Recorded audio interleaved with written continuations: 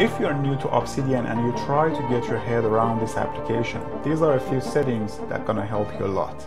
I'm not gonna go through the mainstream settings like changing theme or changing accent. These are the things that you can easily find out.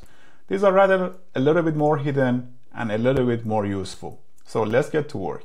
Let's say you want your new files to be in a specific place rather than the root folder. What do you do? For me, for example, I create a new folder and I named it inbox. I want every file that I create to be stored in the inbox.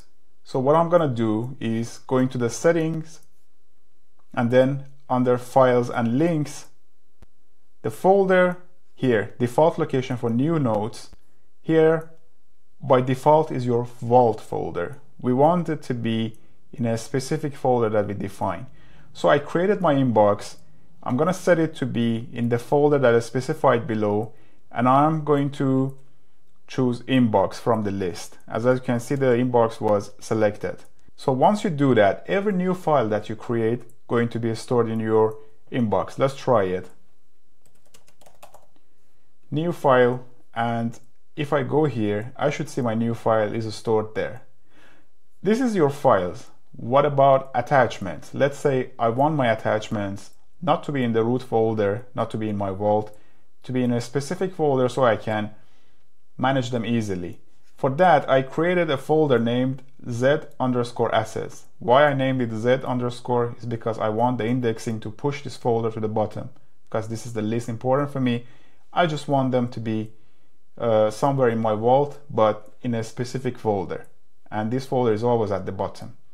So what I'm gonna do again, going back to the settings, and in the same files and links, default location for attachments, again, by default is your vault folder. I want it to be in the folder specified below. And from the list, I will select that asset. The other thing that is useful is the behavior of the deletion.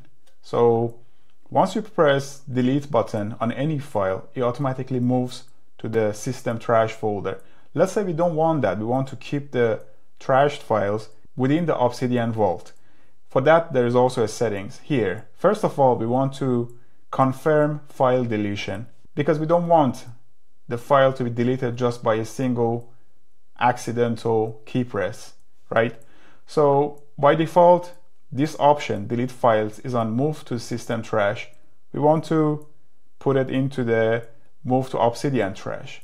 For that case, it will create a .trash folder inside your vault, and every deleted file will be moved there. Let's try it. So the new file that I created, let's delete it. First of all, deletion now requires a confirmation. If I press don't ask again, it will turn that settings off. We don't want that. So delete, it will tell me that it will be in the .trash folder, which is a hidden folder in your vault. Delete it, and when I go here and reveal my vault, I should be able to then go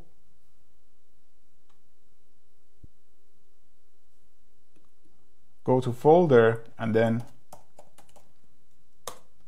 .trash. Because it's a hidden folder, you have to manually push yourself into it. And I can see that the new file, the new deleted file, is in my .trash, which is a hidden folder. Did you know that Obsidian keeps a snapshot of your files and keep the changes for a duration, for an interval that you define? If you didn't know, then you want to go here and in your file recovery, in your settings, click on it and check the intervals of its snapshots. It tells me that it would take every 5 minutes, and the history length would be up to 7 days. It will keep the snapshots for up to 7 days. Let's try one of the files that I know that was basically just now created, and then you can see that it took 5 minutes for each individual snapshot to be taken. And if I press the older snapshot and go to the show changes, it will show what were the changes. This way you can revert to an older history of your file. So if you have unwanted changes, you can keep a history and push the file back to its previous state. It's going to be very helpful for those of you who want to backup and restore. It works as a safe backup for you. You can change the interval, you can keep the file for longer, snapshots for longer. You can reduce the duration of snapshots, and then you can also clear history, which clear the snapshots for you. You know that feeling, right? The one where your desk is a battlefield of open tabs, scattered notes, and half-formed ideas.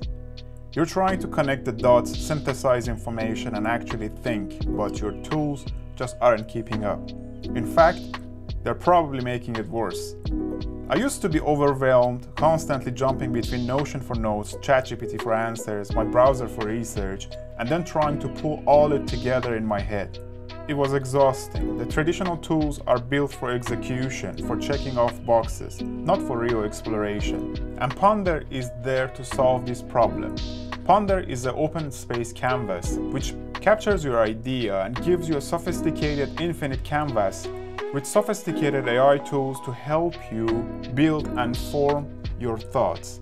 It can't be easier to pull data from PDFs, YouTube videos, and knowledge from internet all together and form them the way you want in a non-linear fashion. The genius idea of open canvas space allows you to go as big as you want.